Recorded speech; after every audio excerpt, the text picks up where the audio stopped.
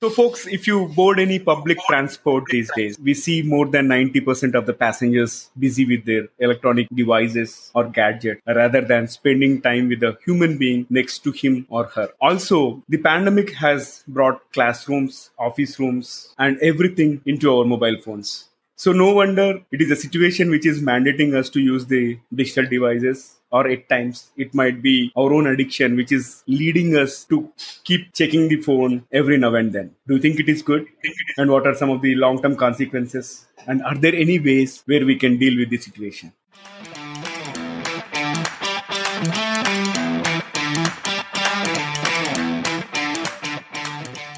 Hello. Hi there. Welcome to the Guiding Voice podcast series, The Guiding Voice for a Better Future. This podcast is to help professional students, IT employees, and entrepreneurs to shape their careers and lives. Dear listeners, in every episode, we interact with industry experts or leaders or coaches or academicians across the globe to drive some insightful conversations that will help our audience learn great things. Also, we share an interesting trivia or a fun fact about the IT world or technology towards the end. Thank you so much for tuning in. This is Naveen and with my co-host Sudhakar. So folks, you know it already. We are going to discuss the topic digital detox and mindfulness. And we are pleased to welcome Shikha to our show.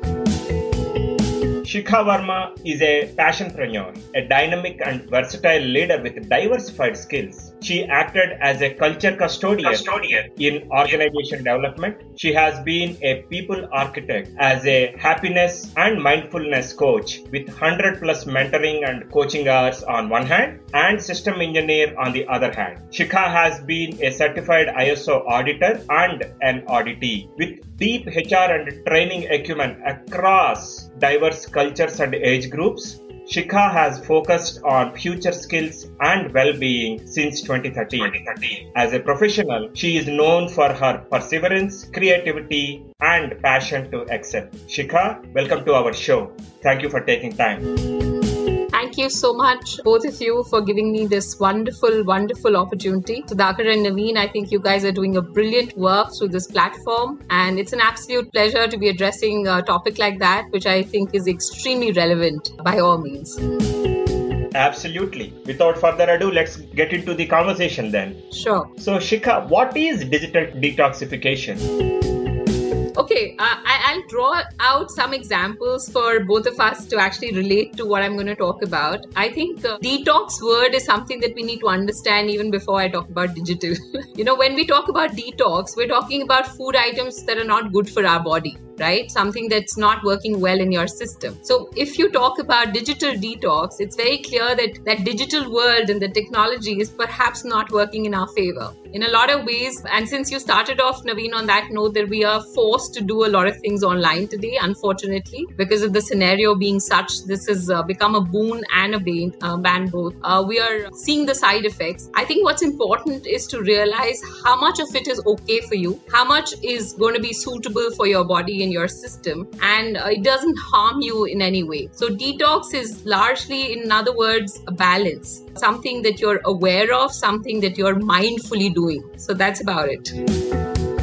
Yeah, you touched upon the balance activity and the aspect of ensuring that we are not overdoing, but how much is overdoing, right? So especially in this unprecedented pandemic situation that Naveen has alluded to, is it really possible to stay away from gadgets? Because almost every transaction is digital and connected, starting from Paytm or Google Pay to Zoom or Microsoft Teams to the online consultation with both schools and also to medical profession. So how much is good?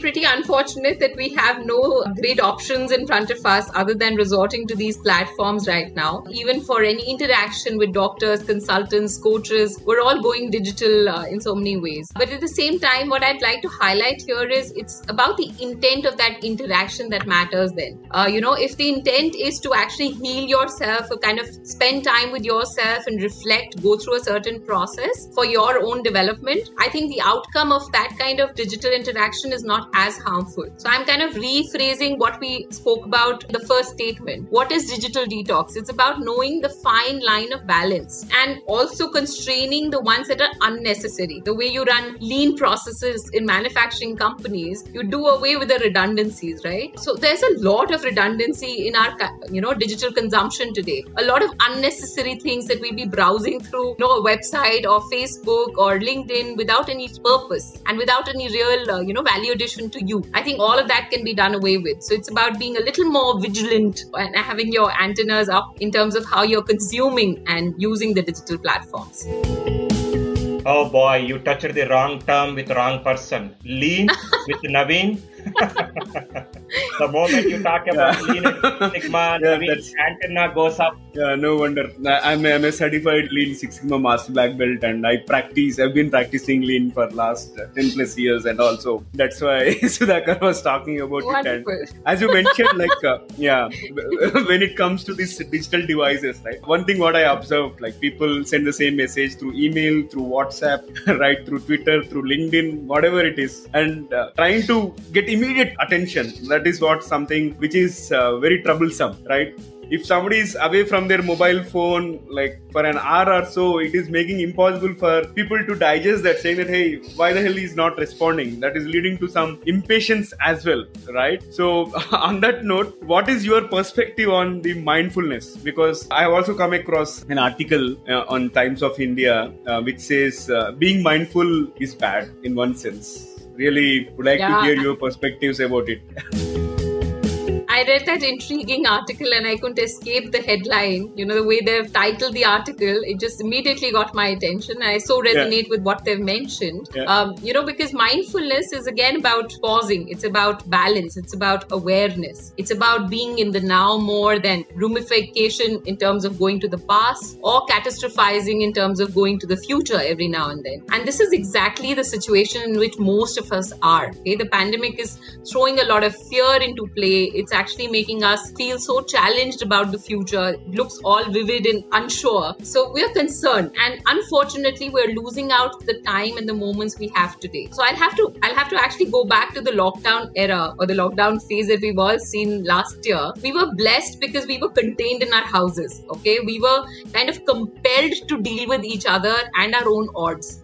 Right? And it did bring about a lot of evolution, and it had its side effects also, where people felt the relationships got strained or they had problems coming inside, within families for that matter. But at the same time, the biggest gift that people have got is that they've got time to themselves.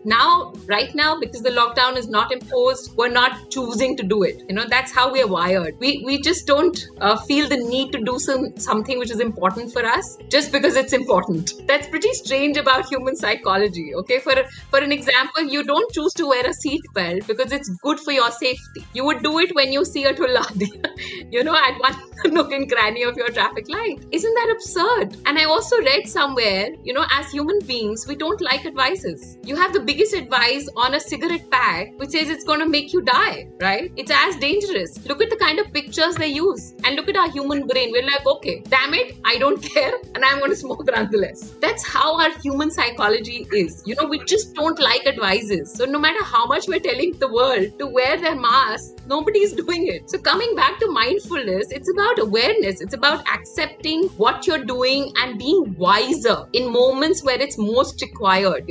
This is the time we have to take responsibility of not just our own selves, but also to secure our neighborhood, our humanity as a whole. And one person's carelessness can cost the lives of hundreds of people, right? So it is the most crucial time of the society where mindfulness is required. And we ought to be present and be wiser in moments of our decision making, on a day-to-day basis. So that's that, according to me.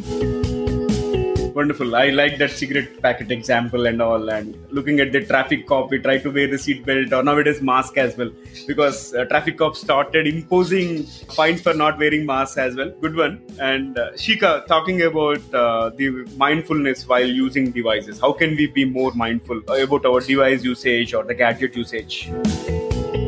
through the gadget usage, I would recommend one to do it a little lesser as compared to doing it with your own self. So I think mindfulness happens best, Naveen, when you're sitting down and focusing on your breathing and also kind of activating all your 5 senses. So the minute you give yourself a 5, 4, 3, 2, 1 kind of an exercise, which is 5 things that you can see, 4 things that you can kind of smell maybe around you, 3 things that you can feel, 2 things that you can taste. So you kind of activate all your senses and a thing that you can feel through your skin. So that's a 5, 4, 3, 2, 1. There are several techniques. There are several methodologies that are available today, and the internet is flooded with information. What I really want to emphasize in this discussion today is that we choose to spend our time, in a certain way. So if you take out 20 minutes during the day to just kind of, isolate yourself, activate these senses, connect with nature, connect with sun in the morning for that matter, just those 20 minutes will take care of your day, because your orientation will improve, your ability to perform will enhance, your sense of calmness or the control inside will also improve drastically. So you have apps today. You have several of them. You have Insight Timer. You have, a couple of them that I have personally used during some workshops. And they're good because they have guided meditation. They have, body scan sessions where they kind of just cool you down right from the head till the toe through, guided music. And all of it is scientifically, designed, because music kind of revibrates the entire cells and the energies in your body, and it ultimately calms you down. So they're very effective. Can deploy one of those tools also when you're on the move and you really don't get time. But I would assert, take out 20 minutes in the morning to just do your deep breathing and calm yourself down by connecting to nature. And the more you can find your senses activated during the day to kind of see, okay, what did I just feel? This texture, what is it like? Can I just take a pause and feel it? Is it smooth? What is the color? How does it make me feel when I look at this color? Just those few moments, even if it's 5 minutes, it brings a better sense of awareness immediately. So that's powerful, when you do that. Excellent, Shikha. 2 components. One, the internet is flooded with information, and it is only up to you on what needs to be searched and what needs to be followed. And the fact that, you mentioned about apps that we are using the same connection and digital assets that we have been talking about. So coming to and connecting to Naveen's introduction, where do we draw the line that we are at digital addiction stage, that we need to take a pause, like you rightly mentioned, and have that introspection and start this detoxification activity? Where do we draw that line of that addiction? After that, it is like gone case.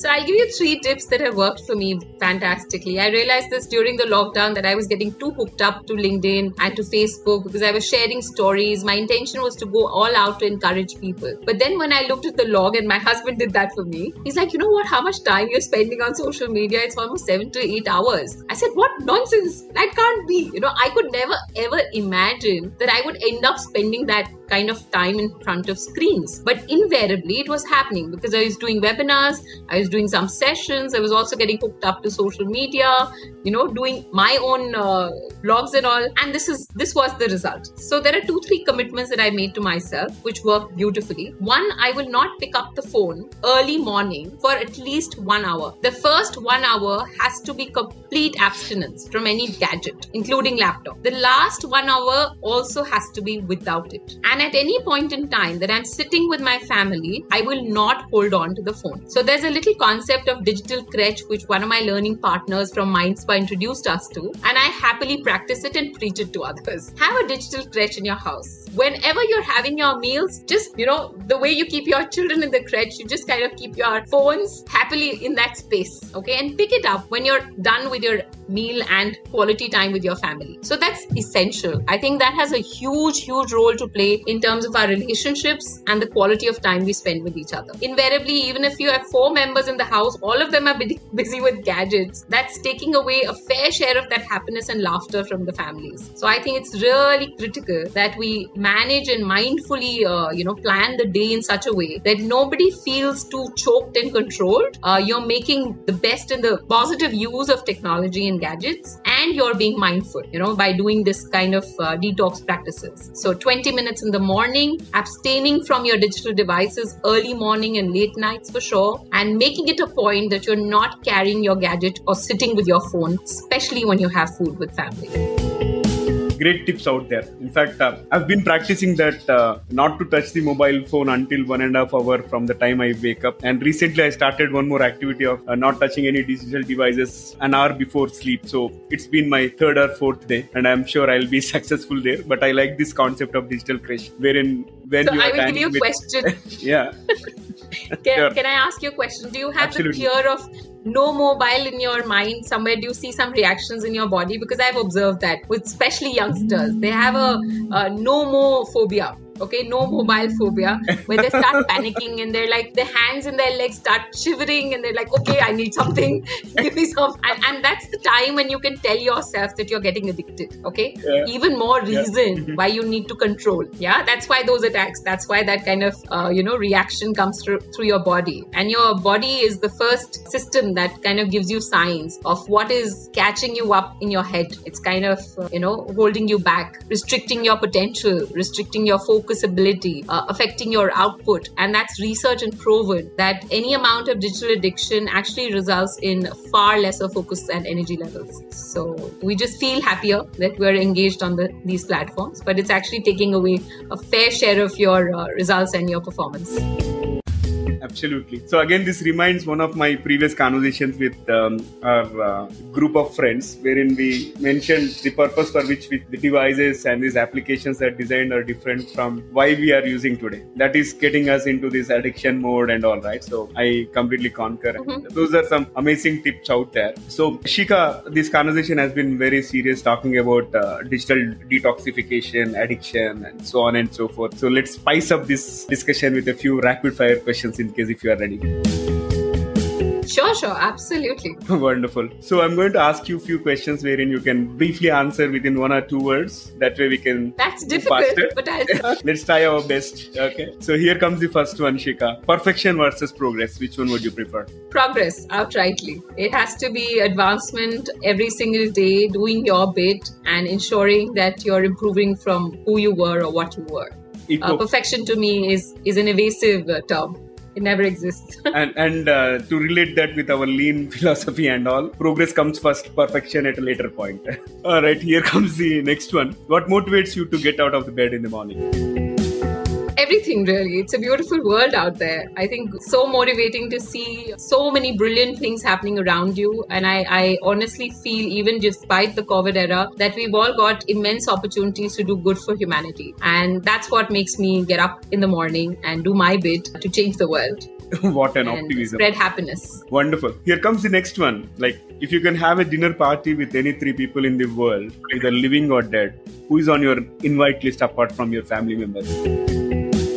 Wow, that's a brilliant question. I really have to think about it. 3 people I would like to have dinner with would include APJ Abdul Kalam. It would include Michelle Obama.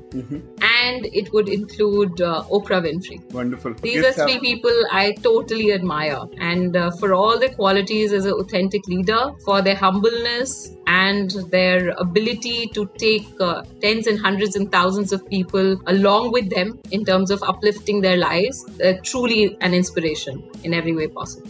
So I would love to have dinner with them. That's amazing. So Shikha, here comes the real bullet. A crime you would like to be caught for. Okay, the crime. Okay, right now I'm on a diet, so I think I would love to get caught for eating a chocolate or having my favorite pie. And that's something that I perpetually have to follow because of my body type. And I feel that fitness is the key to happiness. So I think that's one crime that I would love to get caught for during a non-cheat day specifically.